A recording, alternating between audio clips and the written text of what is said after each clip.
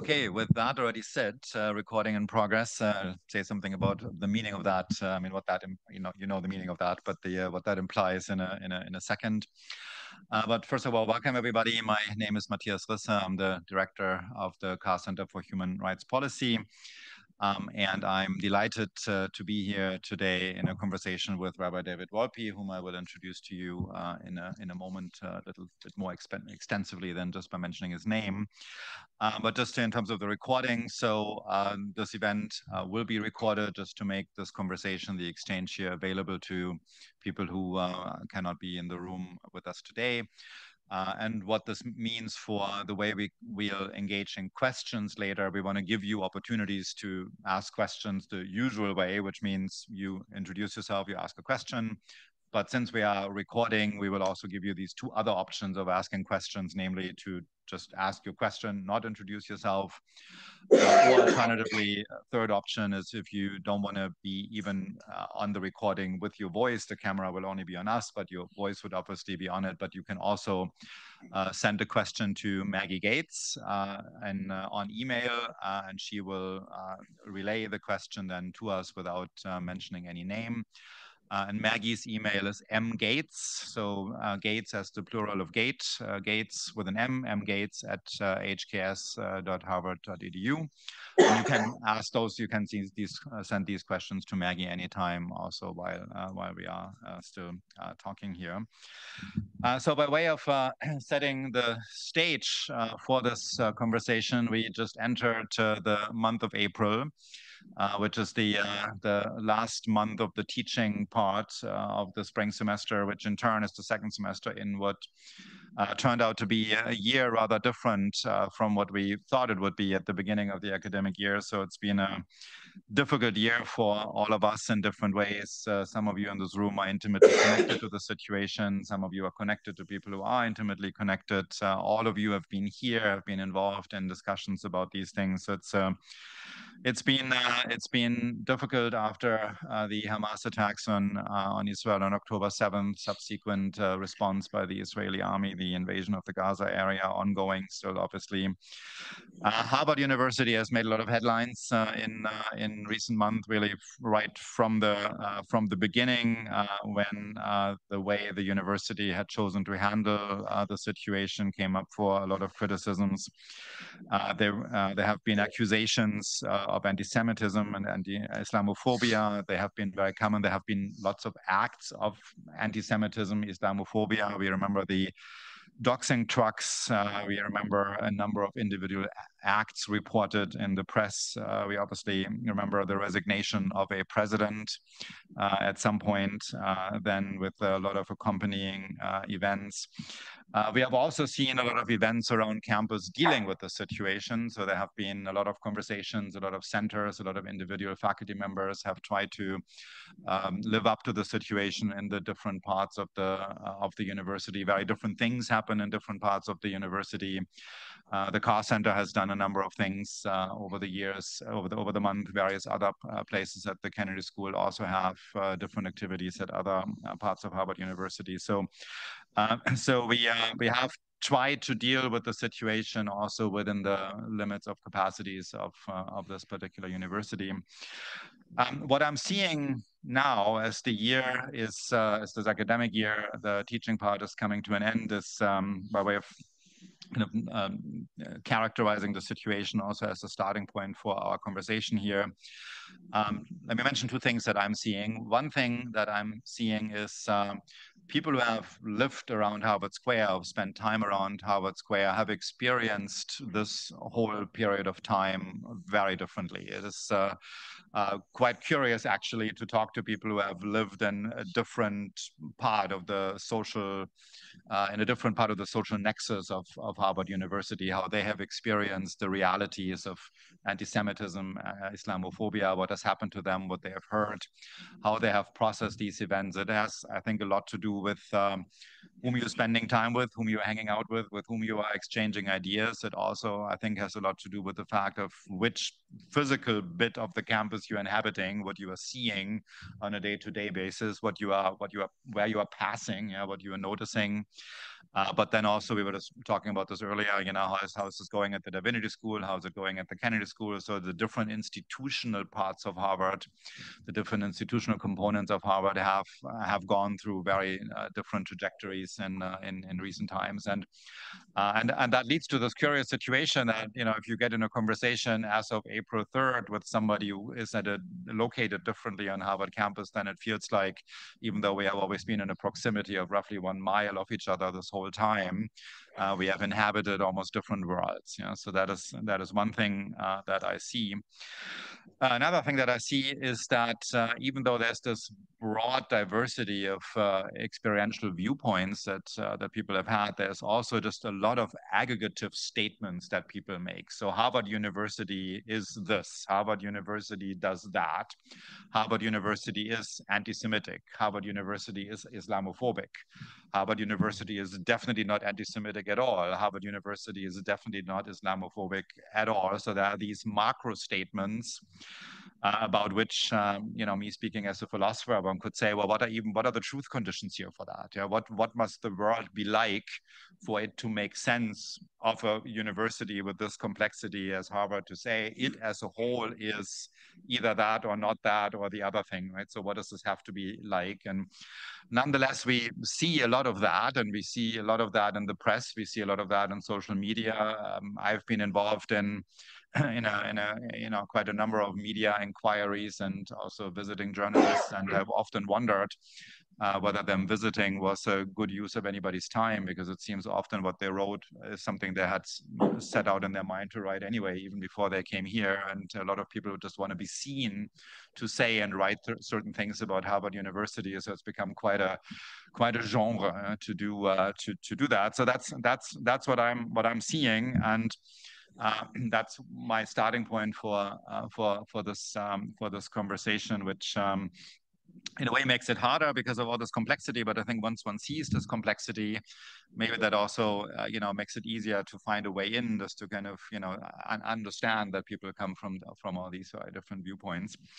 But with all that said, I am delighted here today to be here with Rabbi David Wolpe, who's one of the most visible and influential rabbis in the United States. In fact, one could say he's a bit of a rock star rabbi. So we are tremendously lucky to have him here, not just here today with us, but the university, I think, is very lucky to have him here. I spent quite a lot of time in recent weeks catching up on all the fascinating conversations and addresses that one finds of David out there, and I've learned a lot from this listening to the fountain of insight and information and wisdom that comes from you, David, and especially on the subject of anti-Semitism. So the one thing that you might want to do is also as homework from this meeting, David has an absolutely fascinating 45-minute talk about the history of anti-Semitism, and just to have things in perspective in this historical view is just tremendous. Was tremendously enlightening. Rabbi Wolpe just stepped down after 25 years from the leadership of Sinai Temple in LA, and my first question actually for him will be for those of us less initiated than others to tell us a little bit about what the work at Sinai Temple was like. And he is now a visiting scholar here at the Divinity School, and has been also quite a presence in these debates about anti-Semitism on campus. So it's a visiting scholar here, also serves as the inaugural rabbinic fellow for the Anti-Defamation League. So it's very much engaged in this nexus. So first of all, please give him a round of applause. David, just by way of just bringing you starting the conversation with you, could you tell us a little bit about about the nature of the work at Sinai Temple in LA, about the congregation a little bit, and the transition you made to the other coast then? So I grew up in Philadelphia, so I'm not an entire stranger to the East Coast, and both my parents came from Boston. So it's a little bit of a homecoming. I all of a sudden discovered all these relatives I had no idea that I had, which is always blessing. So they're very nice. I was saying to Matthias right before this that people have said, oh my God, this is such a difficult year, such a stressful year. And I said, it's so much easier than being the rabbi of a synagogue. Because the truth, being the rabbi of a synagogue is unbelievably rewarding, but it's stressful for the same reason that it's rewarding, which is you're responsible for the life and the emotions and the grief and the joy of many, many, many families. I had like 1,500, 1,600 families in my synagogue, sometimes more, sometimes less, depending. And that's about 5,000 people, all of whom have the presumptive right to call you at any moment because you're their rabbi. And so it's really wonderful. And you do feel like it's a very strange thing. If you think about it, the wedding is that you have this family unit that have known each other forever and ever and ever and are very close. But the pivotal person at that ceremony is actually someone that you don't know that well and who may not know you that well. But at that moment, they're part of the family because you have to have the rabbi at the wedding or the funeral or whatever. So you're very close to people and yet at the same time outside. And it's a fascinating thing to do with one's life, and I'm glad that I did it. And I still go back once a month or so to my congregation, or a little bit less, and I'm still tied to them. But I also I'm really happy to have a chance to do something else. The other thing that was interesting, particularly about my congregation, is that about 50 to 60% of them were from Iran. They were Iranian Jews. They left in 79, 80, most of them, when the Shah fell and Ayatollah Khomeini took over. And that gave a very different feel to the congregation and a very different sort of population. And what happens, of course, is that you learn when you have to become close to families, you get to learn a lot about their experience and their culture that otherwise you wouldn't know. And so my experience was atypical. I'll close with this anecdote before the next, just because I think about this often. When I was in rabbinical school, I had a professor who was like the dean of conservative. I'm part of the conservative movement. There's Orthodox conservative reform. I'm the middle. It's not related to political conservative here. It's just called conservative. But anyway, he was the dean of conservative rabbis in America. And he was in his 90s when he taught his last class, and I was in his last class. And his name was Simon Greenberg. And he said to us, your job as a rabbi in America is, and I don't care how anybody else would finish that sentence, you won't finish it the way he did. He said, your job as a rabbi in America is to explain America to your congregants. And I thought to myself, well, that was your job because you were a rabbi to a nation of immigrants. And so you had to tell them, all these people whose native language was Yiddish, it wasn't English, and they didn't know anything about America, and you did, so you had to teach them about it. So it's not going to be my job because my congregants are all going to be Americans. And then I go to Los Angeles and half my congregation are immigrants. And I'm thinking somewhere Simon Greenberg is looking down at me and saying, you see, you had no idea what your life was going to be like. So it was a fascinating and wonderful thing. And then I got the chance to come here, and that's also been fascinating and often wonderful.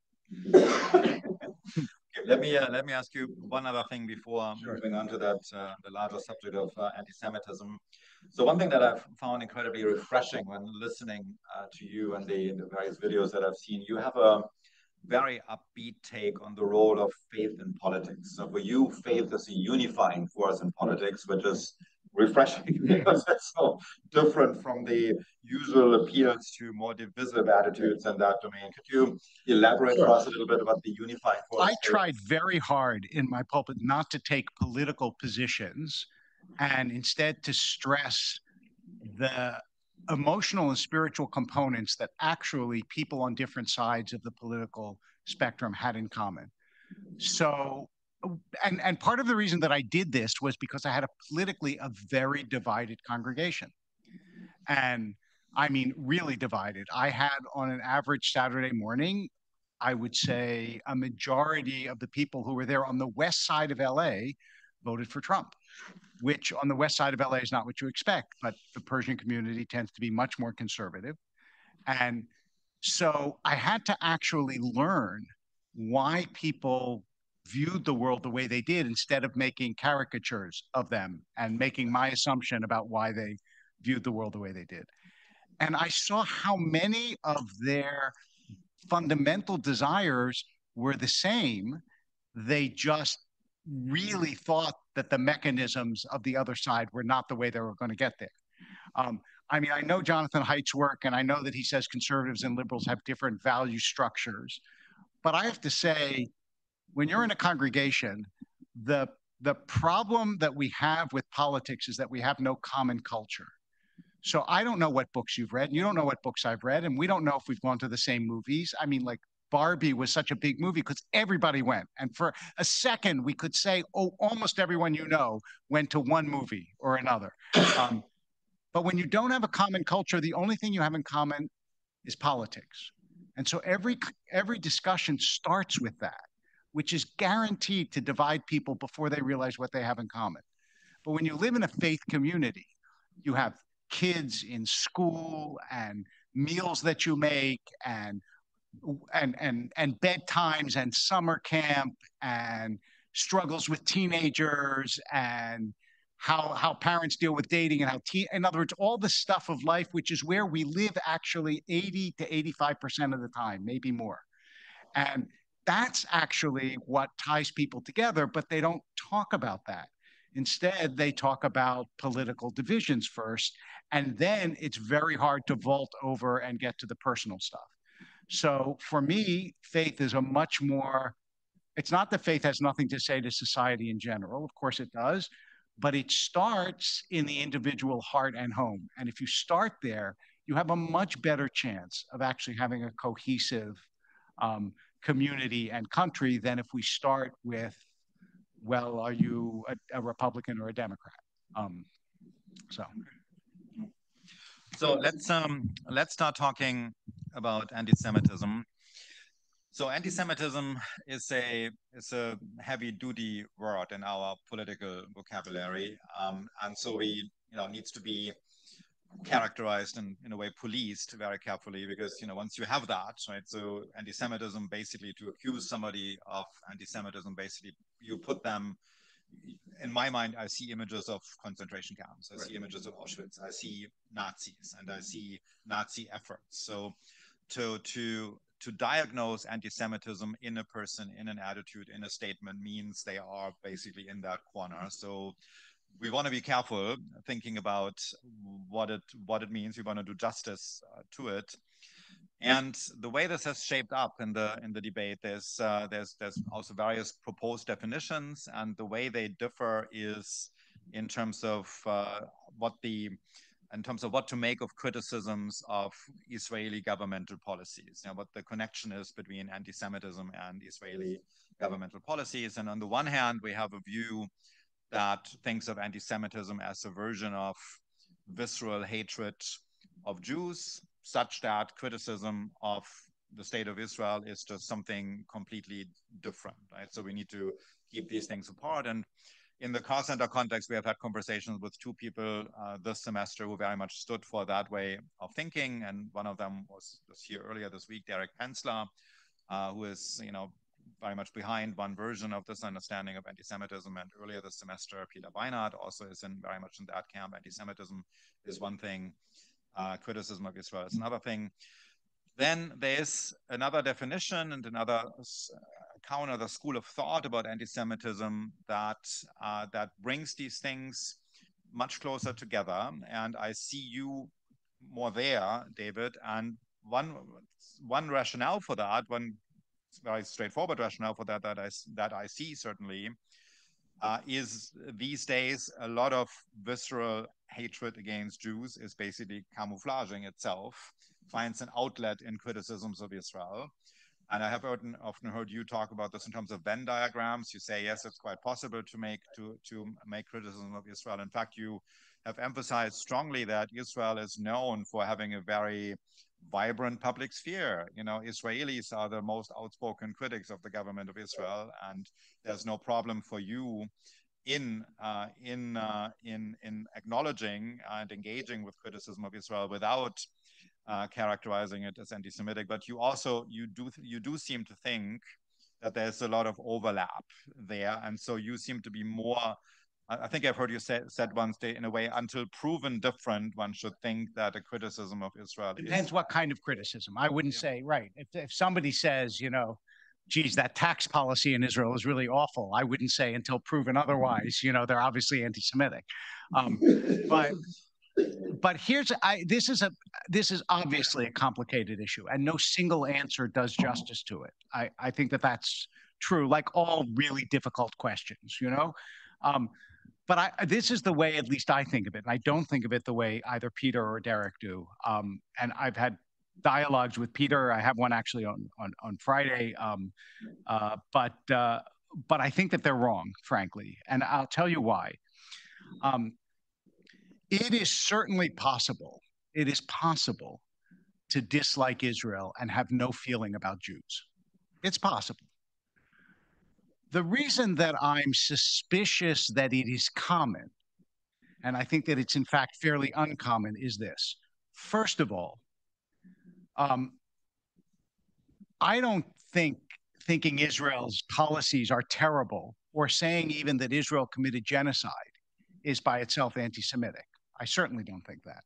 I may disagree with that characterization, but I don't think saying that is anti-Semitic. Saying Israel shouldn't exist starts the following chain of thought in my mind, and you can take it as you will. I think, okay, here's a person who knows, for example, that Germany started 2 world wars that almost destroyed the world, but never says Germany shouldn't exist. Knows that the Sudan displaced 7 million people, but never says the Sudan shouldn't exist. Knows that Syria killed 600,000 of their own people, doesn't say Syria shouldn't exist. Knows that China puts the Uyghurs in real concentration camps and has been doing it for a long time, and forces Uyghur women to have children with Chinese men because of the one-child policy. Doesn't say China shouldn't exist. The only place that shouldn't exist among 27 Arab countries, 30 plus Muslim countries, is the only Jewish country in the world. Now, if that were true about a group that didn't have thousands of years of persecution behind it, I might say, maybe that's a coincidence. But given that in the lifetime of people who are still alive, 1/3 of all the Jews in the world were killed, given that in both Muslims and Christian lands, Jews suffered persecution for thousands of years, to all of a sudden say, no, that's the one place that really doesn't deserve to exist, makes me doubt very much that this is a purely geopolitical conclusion. I think that it has something to do with anti-Semitism in most cases when people are actually arguing against the existence of Israel. And the other piece of evidence that seems to me to be pretty sound on this is the images and the language that are used by the people who want Israel off. You constantly see swastikas. You constantly see Nazi language referring only to Jewish, right, to the IDF, not to any other army in the world.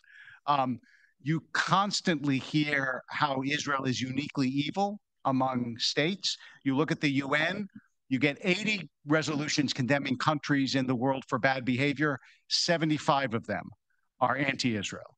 So I think that it is naive to believe that a lot of the rhetoric behind the eliminationism of Israel doesn't have at least an anti-Semitic spring or core.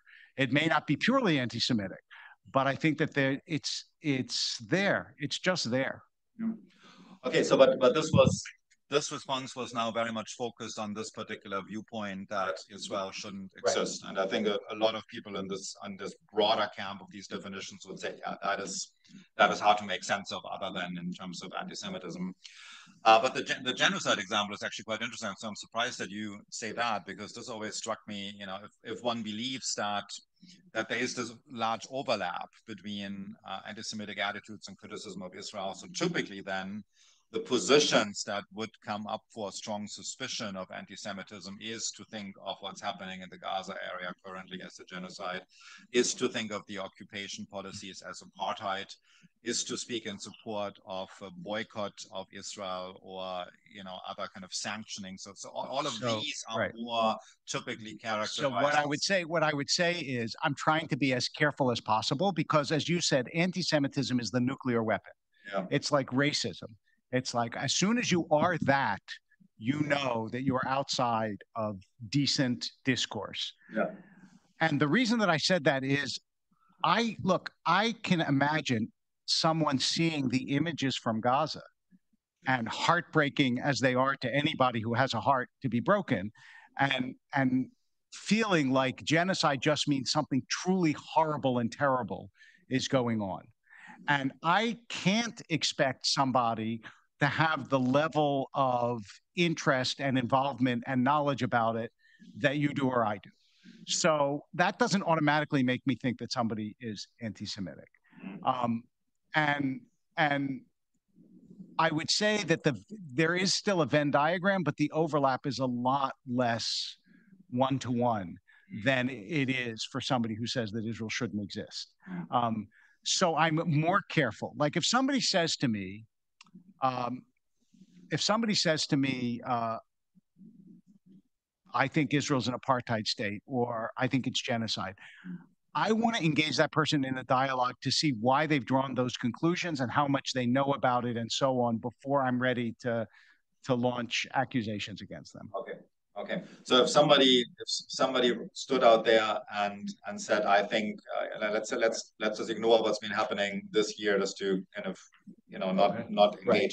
But if a year ago, 2 years ago, somebody would have said to you, I'm a supporter of various boycotts against Israel because I want there to be an ethical way of resisting, of showing solidarity with the Palestinians against occupation policies. I want to know. And then somebody said, what's your end goal in doing that?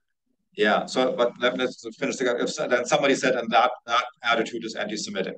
How would you? I want to know what their end goal is in supporting those boycotts. Okay. If they say I support a boycott because I think that's the best way to get to a peaceful two-state solution, I will say to them, I think actually you're foolish and short-sighted and you don't know what you're talking about. Would be anti-Semitic? But it wouldn't necessarily be anti-Semitic, depending on the variety that they want. If they want to boycott all of Israel, I think that's pretty. If they say I want to boycott those territories that I think should eventually be a Palestinian state, again, I think it's foolish, it's short-sighted. It could be anti-Semitic, but I would not automatically make the conclusion that it is. No.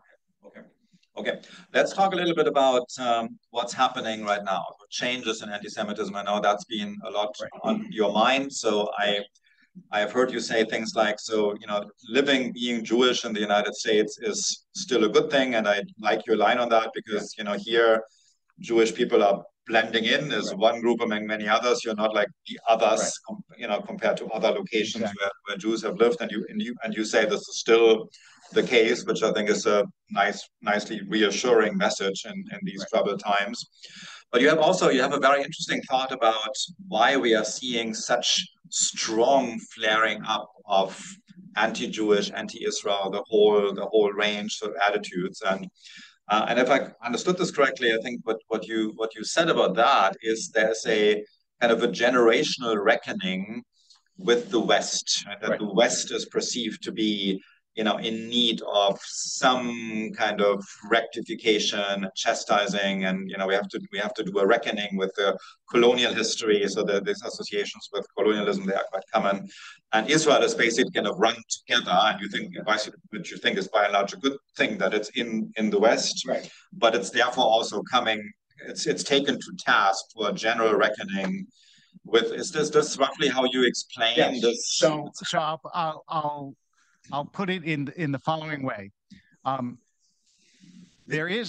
think that there's a sort of return of the repressed ideologically. That is, for a long time, everybody said how wonderful the West was, and the West was great, and the West was this, and the West was that. And we didn't really tell our whole story. And I think younger people see that we didn't tell our whole story.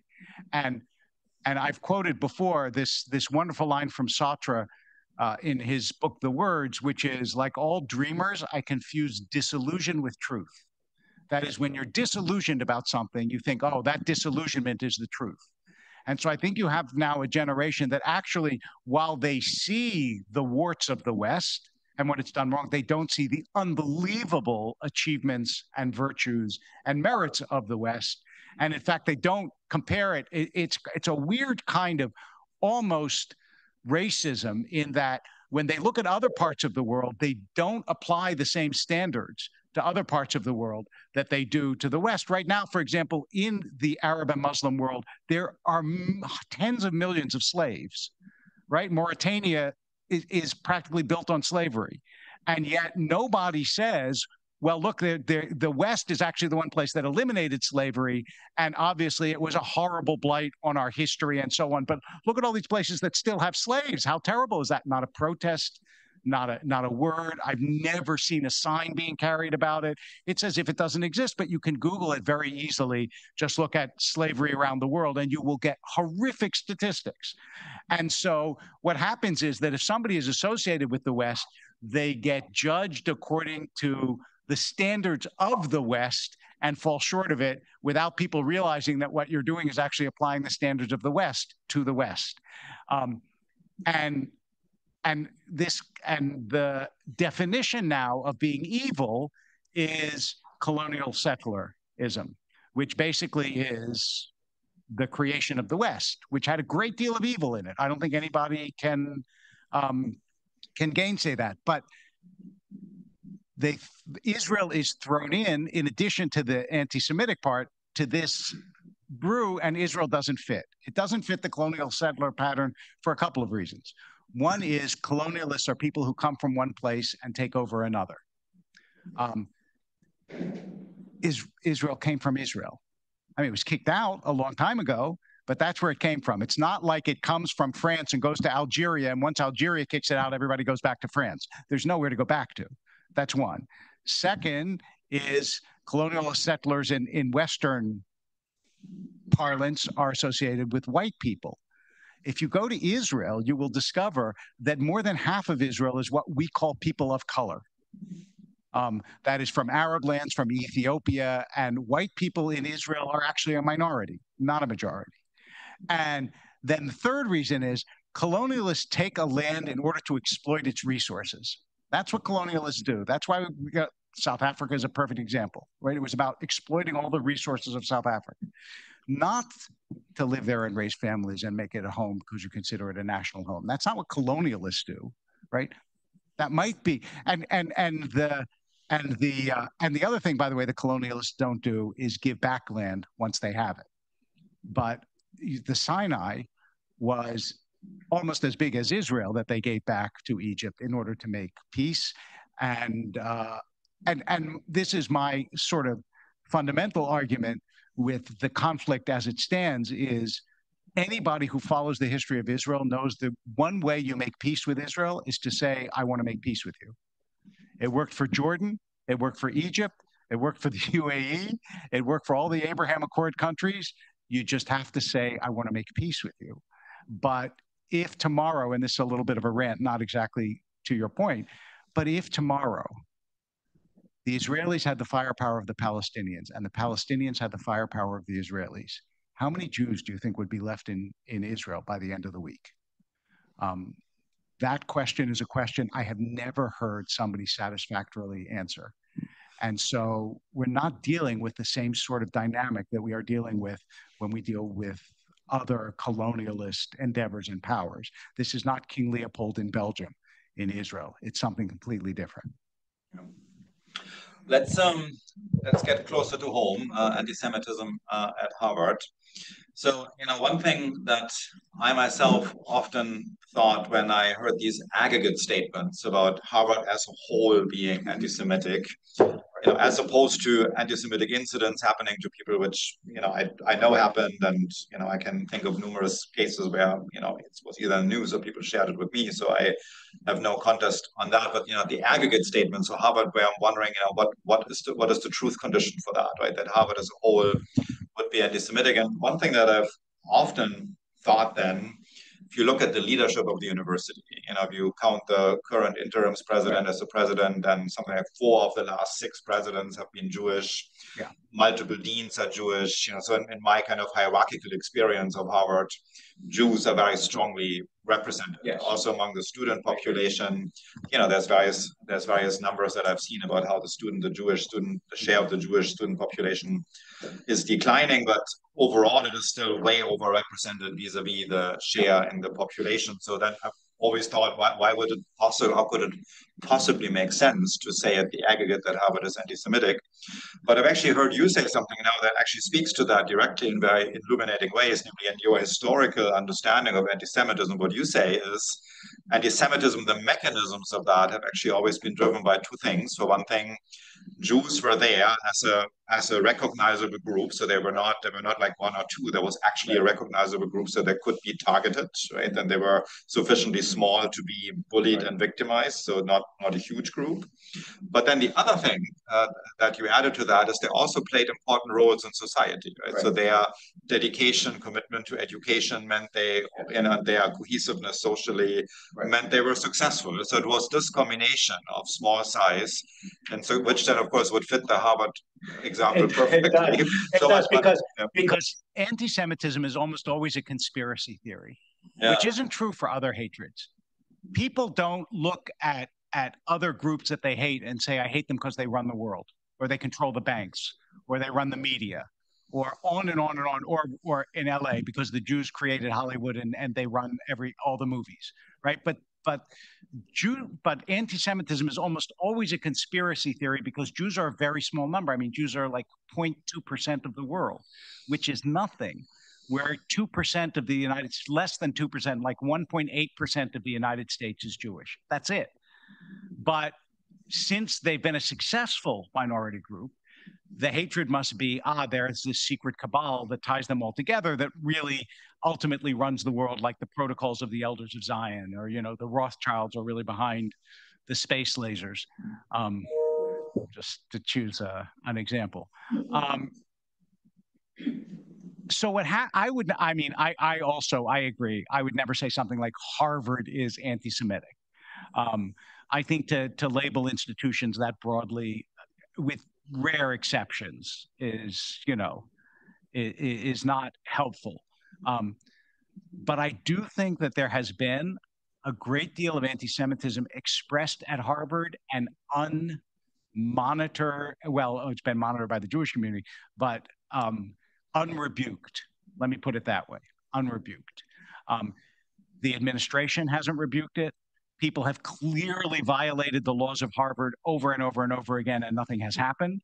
And there is this sense, although I know that I've had a discussion with now more than one president, both of whom don't believe that this is true, but I'm not sure that I agree with them. There is this sense that if the same kind of discrimination happens to another group, the response would be swift and certain. Steven Pinker has put it this way. He said, you can get thrown out of the place for misgendering someone, but for calling them baby killers, nobody cares. And while that is the kind of like easy bromide that is, but it's true. That's what's happened this year. I mean, there was a student who was threatened with a machete on his, what do you call the Slack channels? Not Slack channel, but whatever it is. And that employee who threatened him still works here. And I cannot imagine that would happen to anybody other than a Jewish student. I think that it has been very, I want to also, I'll give Harvard this slack on this channel. One thing that President Garber has said, which is a really important point, is I think worth remembering. That is, universities are set up to discipline students who are protesting against universities. Every other protest has been against Harvard in one way or another, right? And so you have a very light footprint because you don't want to come down too heavy on students that are protesting against Harvard. It looks bad. This is the first instance they've had where students are protesting against another group of students. And that a little bit caught the university flat-footed. They weren't quite ready for that before. But I still think that there's something about and part of it is anti-Semitism, and part of it is this perception that Jews aren't vulnerable. But anybody who has the most elementary knowledge of history knows that that's ridiculous. And if you look, I don't know, I mean, some of you will be familiar and some not, but just look at the FBI crime statistics. Forget the ADL. Look at the FBI hate crime statistics. Against Jews, they are like multiple percentages higher than against any other single group. And you have to ask yourself, why is that so? And the only answer that I can come up with, since also I have thousands of years of history behind it, is that there is a hard anti-Semitism that is baked into Western society. Look, I'm going to say something, this is a very hard thing to hear, but it's also true.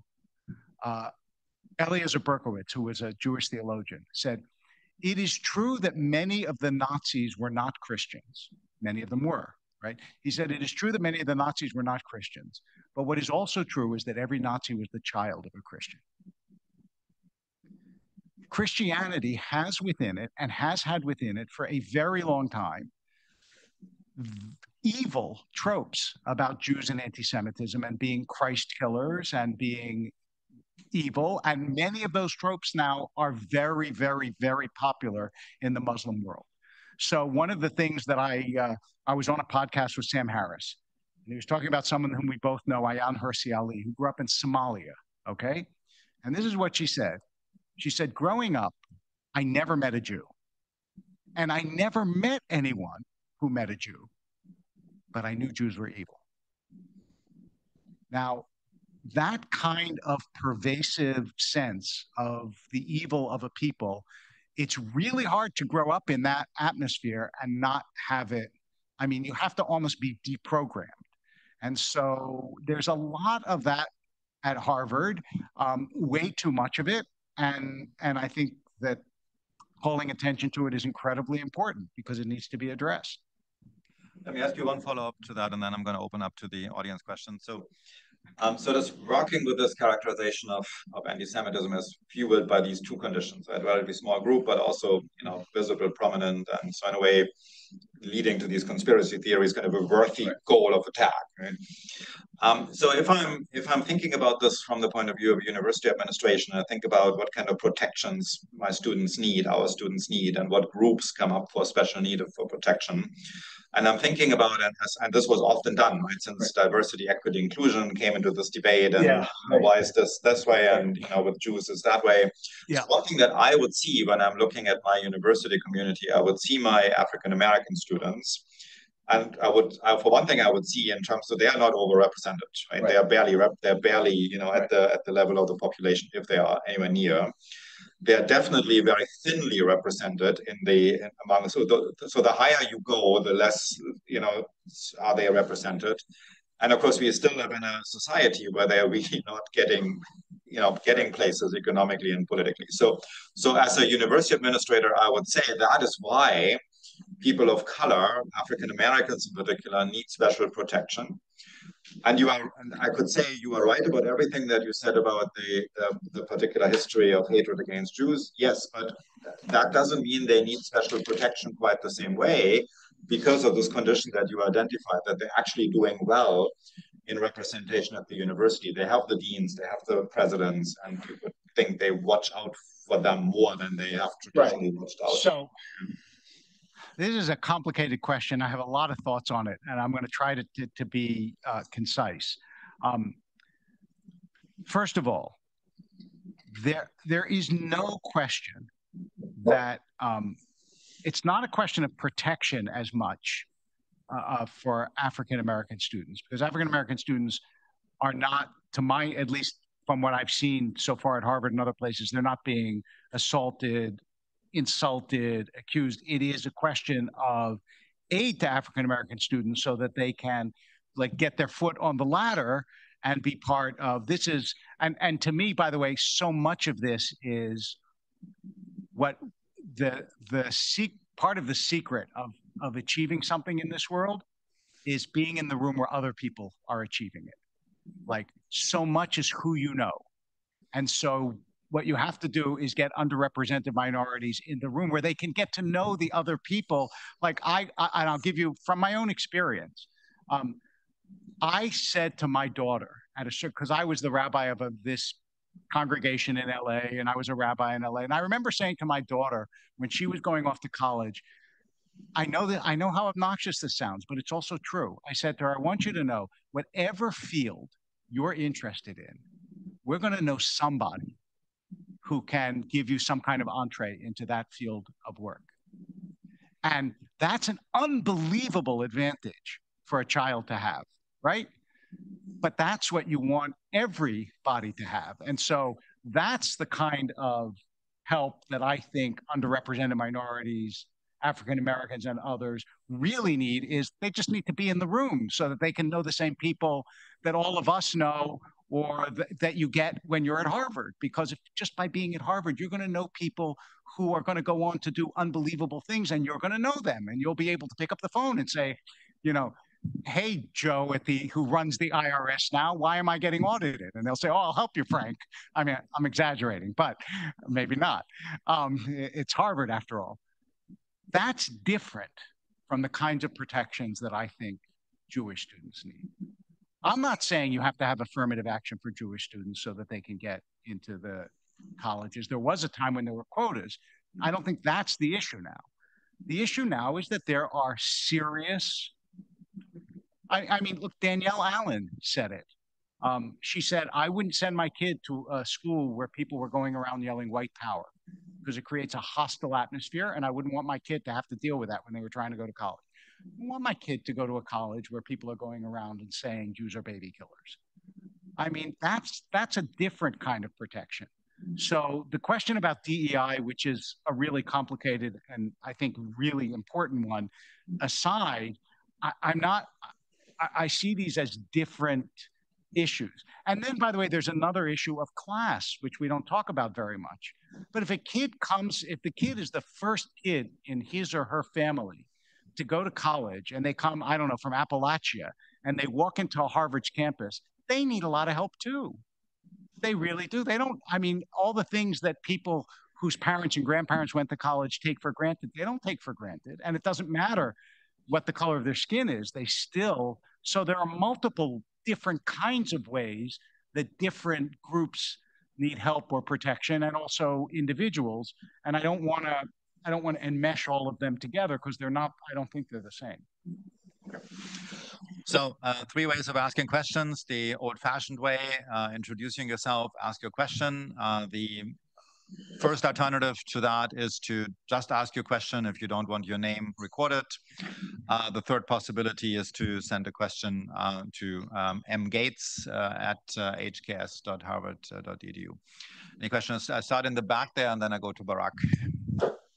Oh, sorry.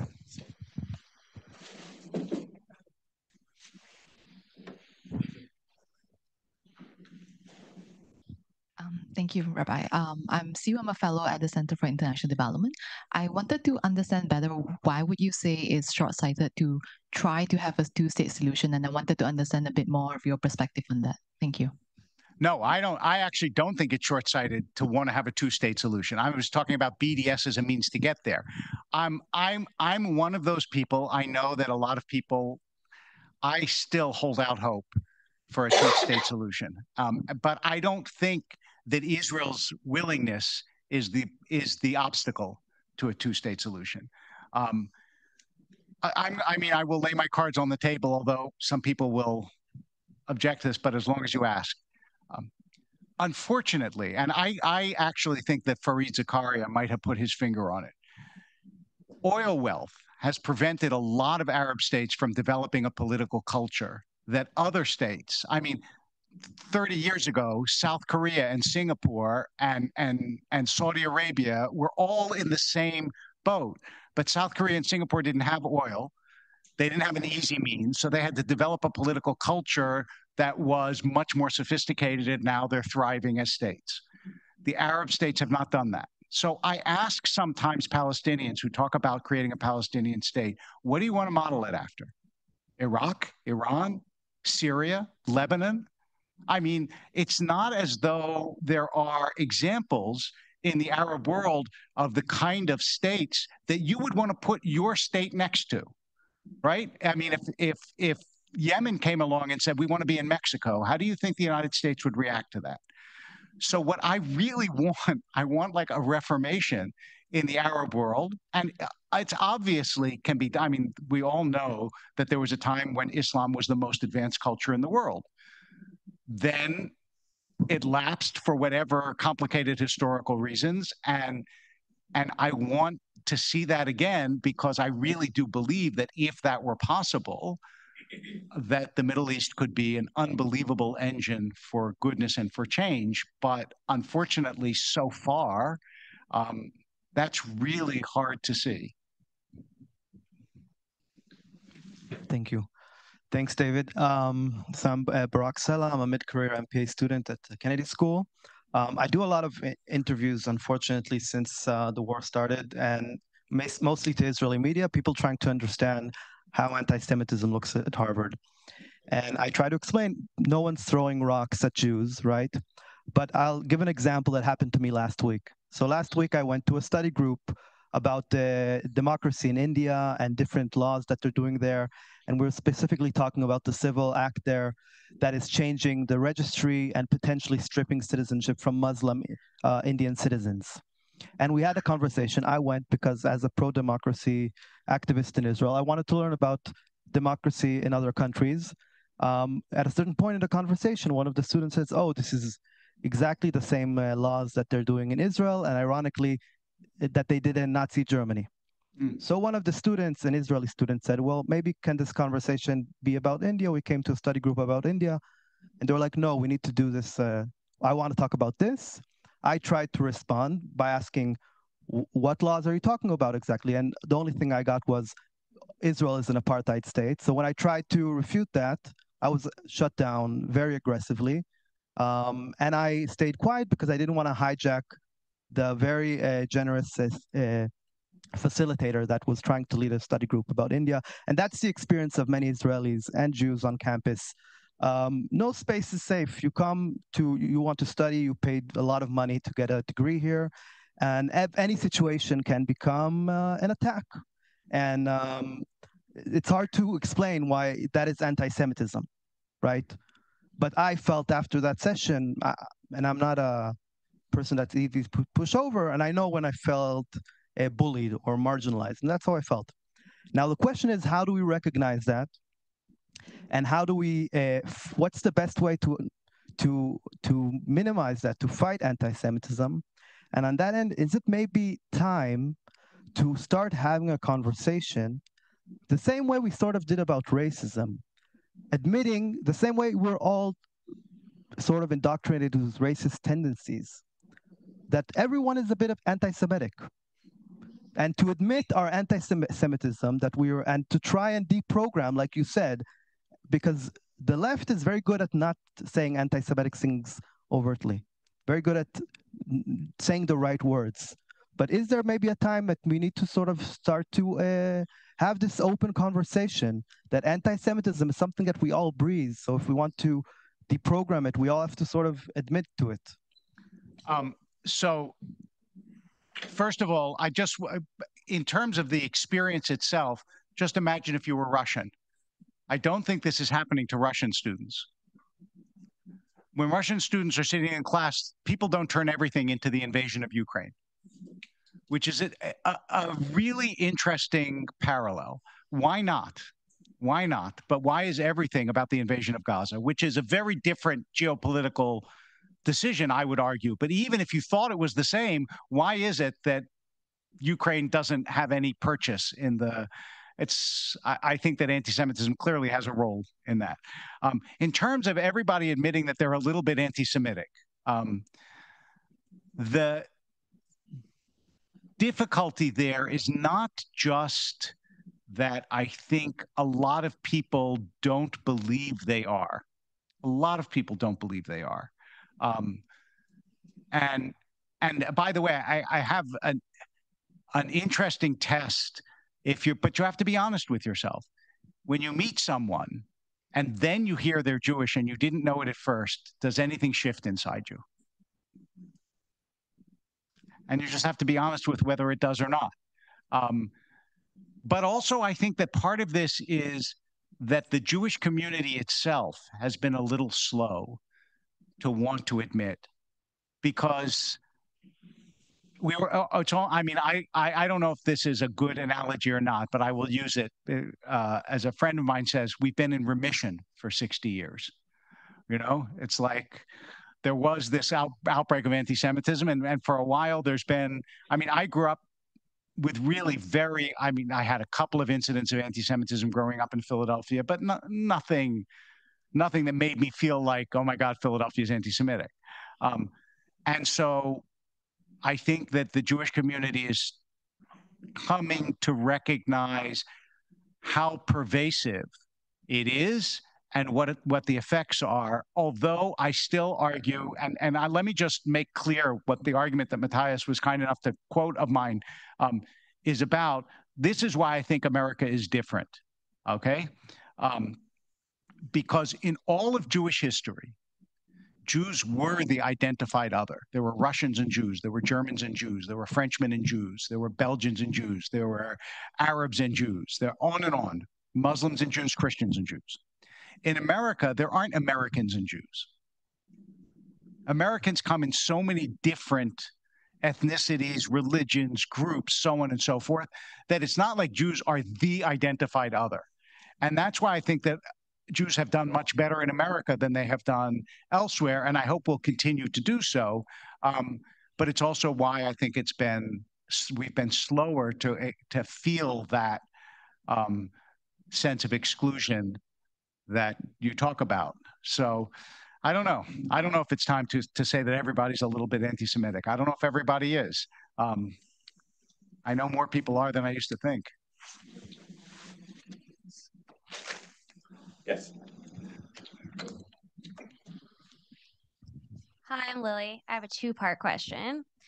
And at the same vein, though, how do you respond to someone who does, say, call for the destruction of Israel? You know, they say from the river to the sea, that isn't Jewish, and then someone who is Jewish? Because I feel like those are two very different. Yes, but I respond the same way. I'll tell you, like, my ideal of the way you respond to someone who says that is you ask them lots of questions. Because if you want to actually get somebody to think differently, you have to show them that you care how they think. And so I want to know why they've come to that conclusion and what they know about it. And that's true whether they're Jewish or they're not Jewish. I don't want to immediately engage in an argument because I know no one wins that. No one wins that. So, I mean, if you're going to actually engage the person, you really need to know how they've come to that conclusion, what they think about this, what they think about that. It's a long process. Just think about when you've changed your mind, right? It always took somebody to really take the time to actually listen to you and to engage with you and all of that. It reminds me of the family. I can't get the details of the story right, but basically the Jew who invited this KKK guy to Shabbos dinner and spent a lot of time talking to him. And eventually, by the way, not only did he leave the Klan, but the guy eventually converted to Judaism. But that's a labor-intensive job. So I think there is no way to make real contact with somebody unless you're willing to listen.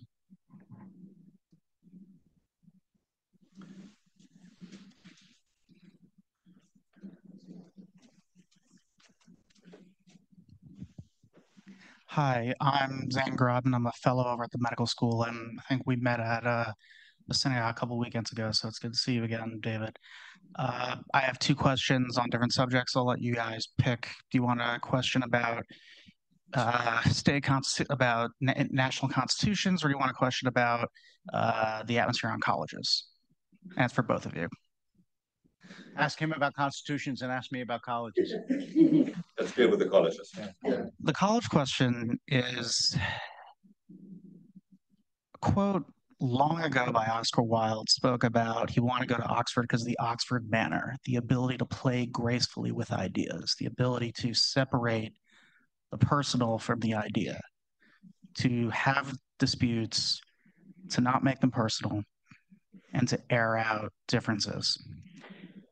That has seemed to fade over time. Could you talk about that issue and that erosion of the ability to have these, to play gracefully with ideas on college campuses, the U.S.?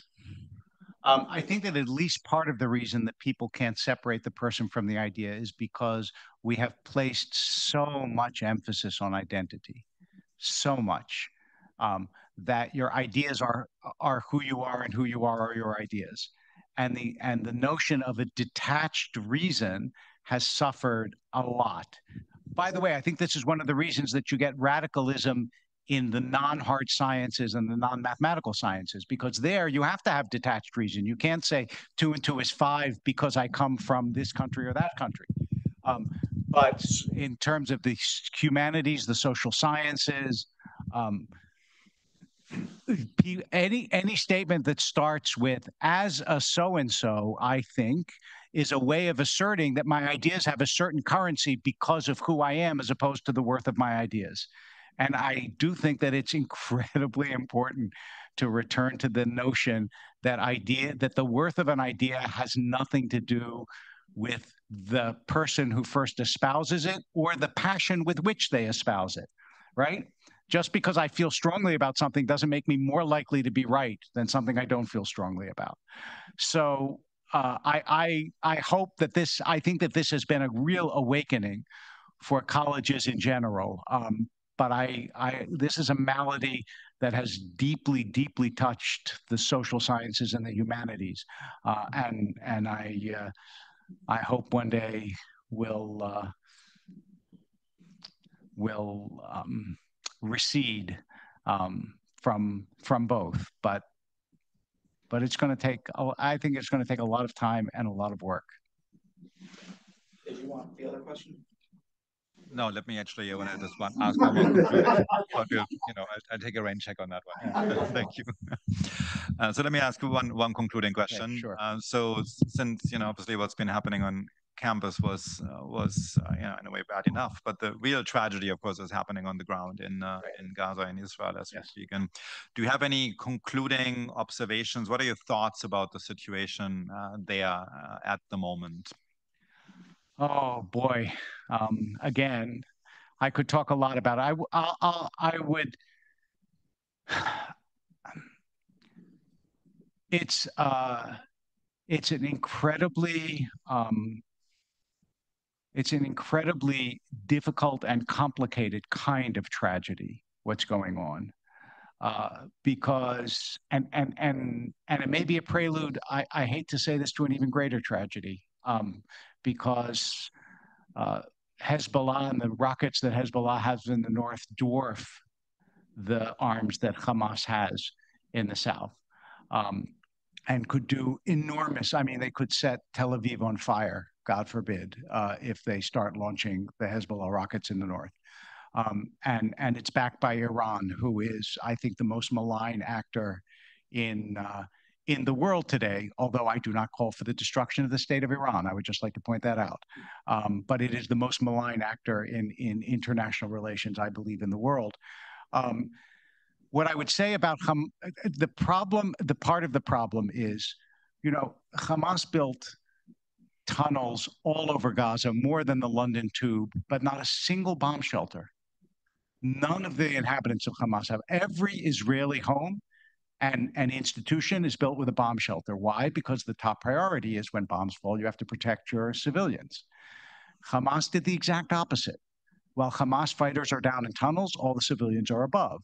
So you have two choices. You cannot kill the Hamas fighters, or you can kill civilians on the way to the Hamas fighters. And that is awful. Absolutely. I mean, it's a dilemma with no moral solution that is like understandable to the human mind. And I believe that if in the end Hamas is left as a standing force, then that two-state solution that we spoke about before recedes even further into the background, because whatever you think about the actions of the two people, there is no question about the intentions of Hamas. Hamas in its charter calls for the destruction of Jews, not just of Israel, but of Jews. So it's a truly horrendous situation. The only thing that I will say in mitigation of all of this, and I really think that this is important, and I will again, look, we are first of all tremendously biased towards negativity.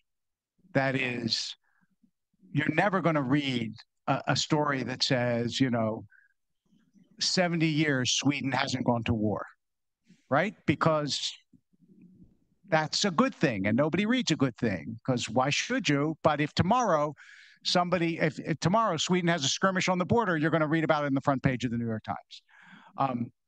And the same thing is true here. There's a great deal of serious effort and human desire and negotiations and hope.